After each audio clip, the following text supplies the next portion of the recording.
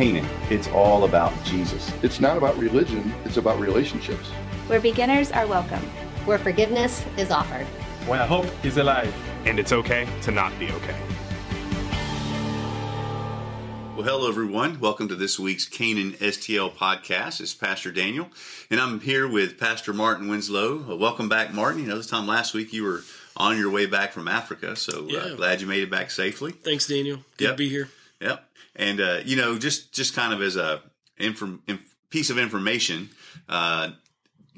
this week we're doing Canaan together. But next month in May, we're also doing Canaan Together. It's once a month, but at next month's Canaan Together in the month of May, it's going to be all about missions. And we'll be updating everyone on all the great things going on missionally. Pastor Martin and some of the team will give you an update on Senegal and all the great things God's doing there. We're going to be having a pastor candidate for our church plant in Fairmont City that'll be here with us. He is actually from Mexico. We met him on mission trips in Mexico. He was our translator. But his name's Mario. He will actually be here with us. So super excited about next month's Canaan Together. So anyway, put that on your calendar.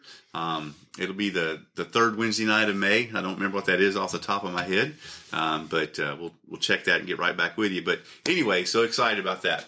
Well, today's topic we were talking about is just kind of a follow-up from this past Sunday's message on Vivify.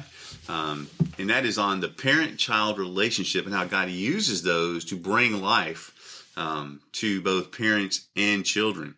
And so we looked at Ephesians chapter 6. And so, Martin, to the children, what are the main commands that Paul gives to the children in that passage? Yeah, so Paul says, children, obey your parents in the Lord, right? This is right. This is good. This is right, yeah. That's right. Yeah, so obedience. We talk a lot about obedience in our home, and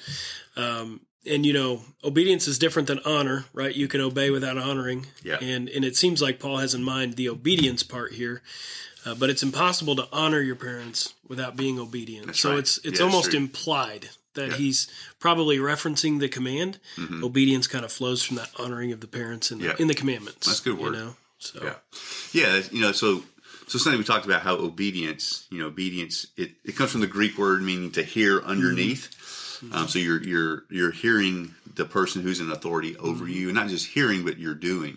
And so obedience is all about action, right? All about action, and which you tie that back to like Jesus when he said, "If you love me, obey my commands." Right. Obedience is not just an intellectual agreement that, hey, that's a good idea. Maybe I should do that. It's the actual doing. So talk to me. Let's go back to, just talking about obedience, right? Were you always obedient to your mom? Oh, absolutely not. All right. Yeah. Did you ever go through like a rebellious stage against your mom or dad or anything? Or yeah. What did that kind of look like? Yeah. So you don't have to get any sin details. The nitty gritty. You probably don't want to know all that. Yeah, you don't. So just basic disobedience. There's something about like those teenage years. In fact, I've heard people say, Adam and Eve had to have been teenagers whenever they sinned, right? Because teenagers do that so much. That's pretty funny.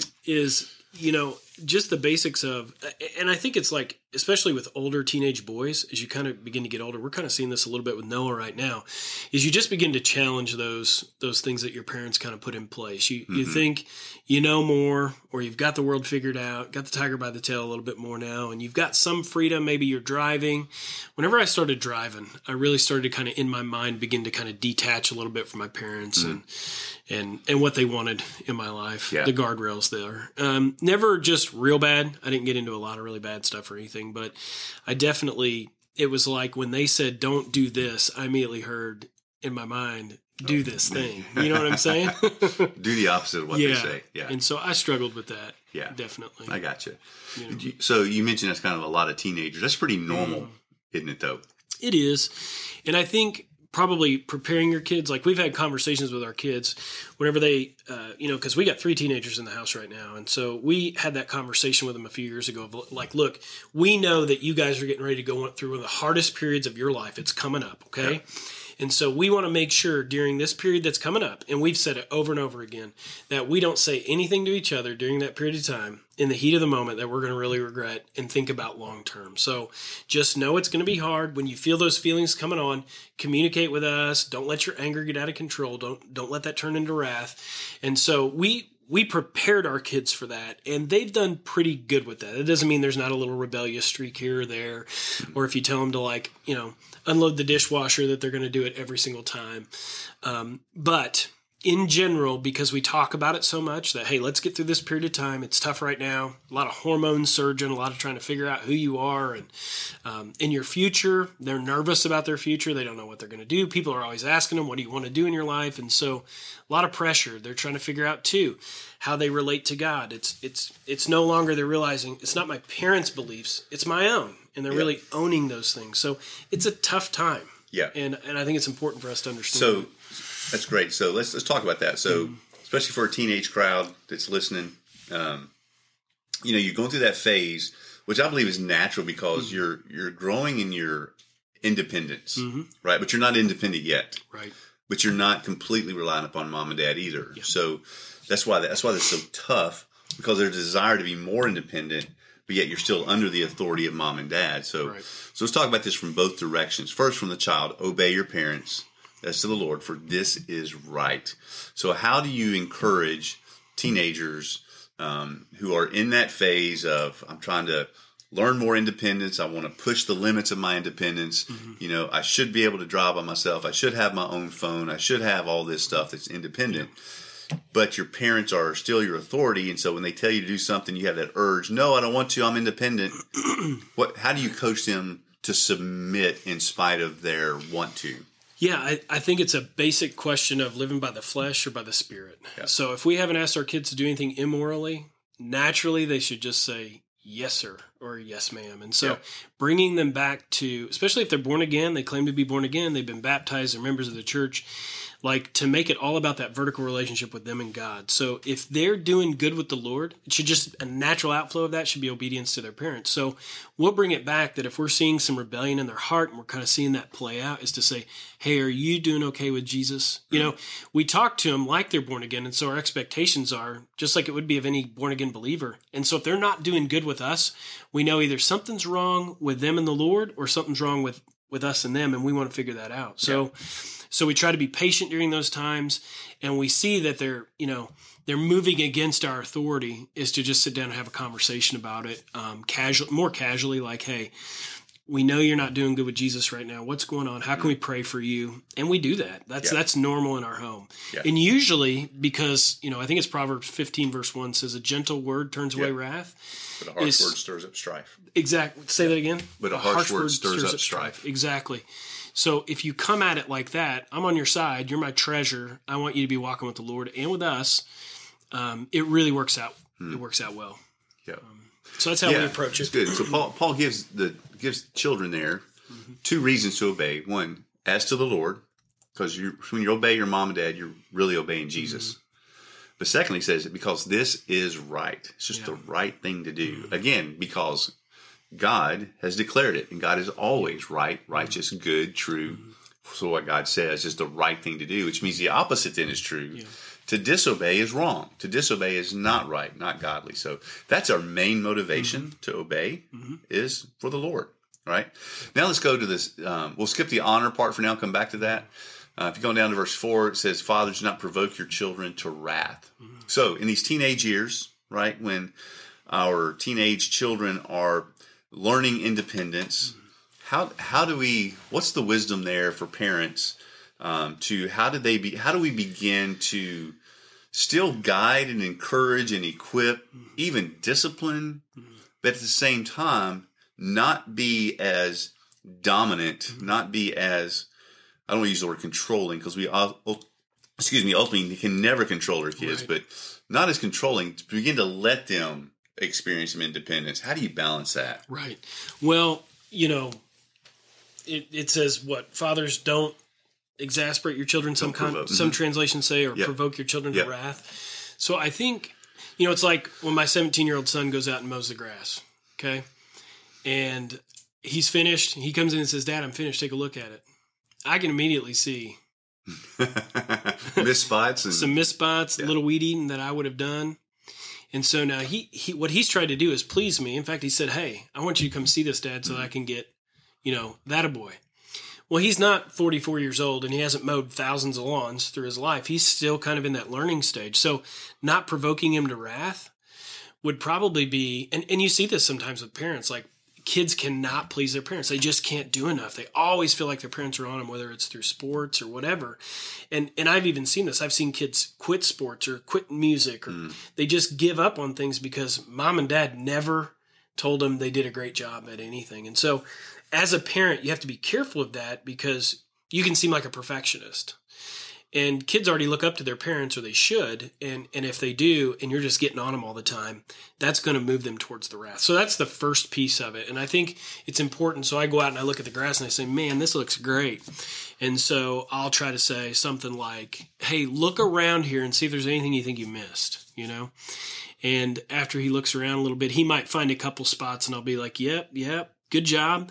Go ahead and hit those spots and you'll just about be finished. And he'll be like, just about? What do you mean? I'll be like, well, there's about 2 other spots you didn't hit either. And Right. so we can kind of joke around about it and make light of it. But I think it's important for parents to know, because you can go through, you can teach your kids math at the table at night and provoke them to anger and wrath. It's important for us to be patient and to lovingly kind of lead them and guide them as they get better at those things. Yep. So I think that's the first part of it. Okay. The second part of it, let's get to that. What was the question? Well, how do you? The question I asked you was, how do we balance the letting them become independent, Right. and not trying to be overly dominant, still guiding them, directing them, right? So that was the question. But anyway, Okay. back I to think that kind of answered probably both of those, don't you right. think? So then we go back to the honor. Mm-hmm. Honor your father and mother. Let's talk about, what does that look like? Mm-hmm. And does that ever end for us as children? Are we ever off the hook for honoring our parents? Yeah, I don't think so. I don't either, right? So, and that's interesting. I think we talked about this Sunday, but that word children, very beginning, verse 1, is the Greek word tekna, which is not limited to small children. It's just children. Right. So we're all children of parents. So this command, especially to honor, that's for life. We're called to honor for life. So, just kind of, what is honor? And then what are some ways you've seen just in your own life?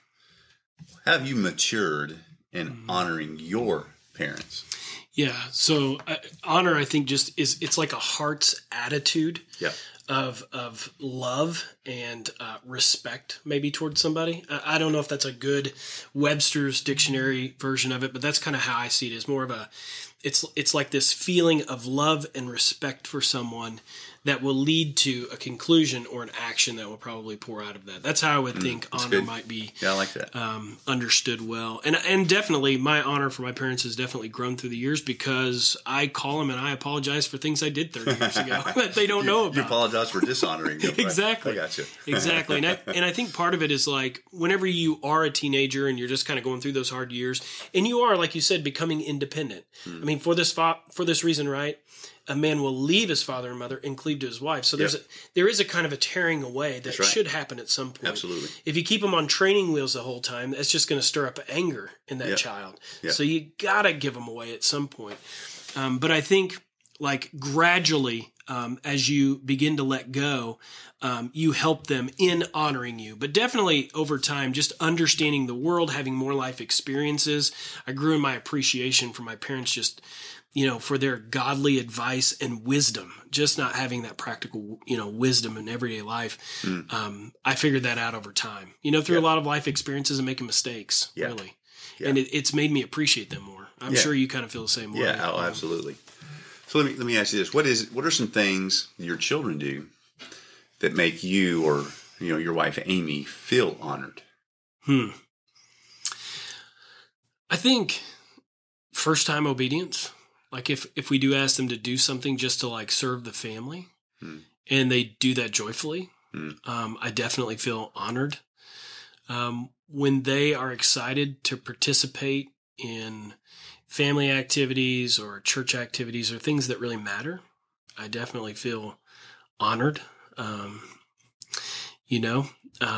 would say those are probably two big things. That their family really matters to them. Yeah. You know. Yeah, I agree with those. Also, I feel honored when my children or one of my children will sit down with me and kind of share things going on in their mind, things going on in their heart. Feel honored that they would trust me enough to share that with me, you know, instead of not being worried about, well, if I tell Dad this, I might get in trouble, or, you know, instead they value the relationship more than any of those periphery consequence type deals. You know, it's funny you say that, because just the other day, so you're exactly right, and I'm glad you thought of that. One of my daughters said, "Hey, I think this boy kind of likes me," and I said, "Okay."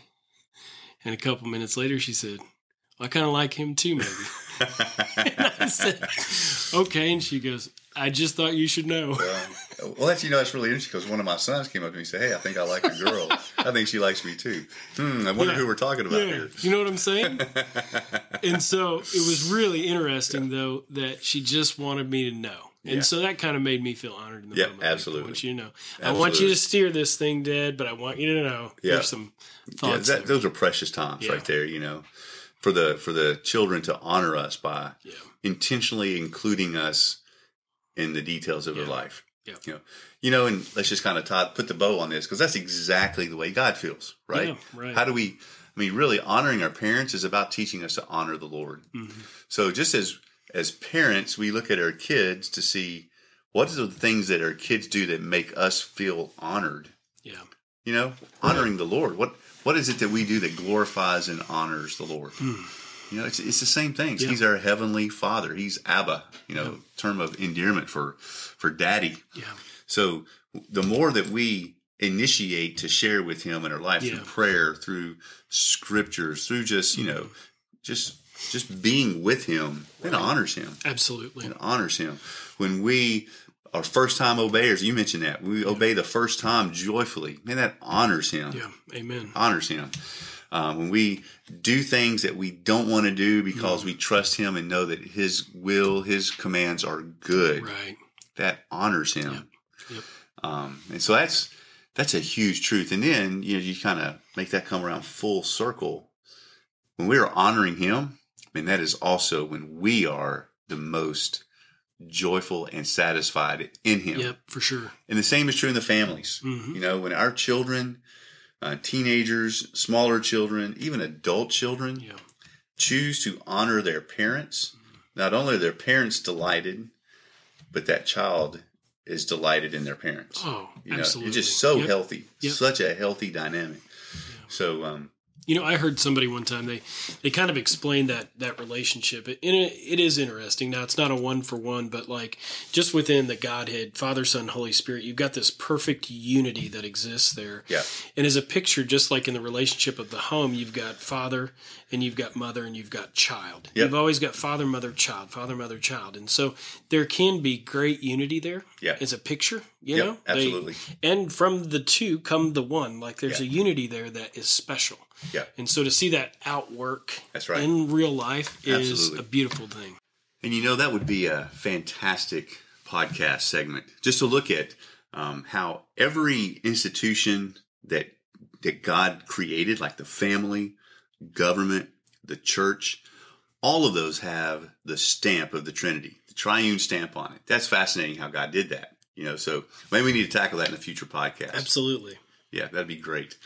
Well, all right. Well, thanks everybody for tuning in. We'll see you this Sunday as we continue our Vivify series, looking at this thing about work. So we're looking still in Ephesians chapter 6. The name of this Sunday's message is "Take This Job and Love It," not shove it, but love it. Right? Older listeners would know the Chris Christopherson song "Take This Job and Shove It." But anyway. Appreciate all of you, and we'll talk to you next time on Canaan STL Podcast.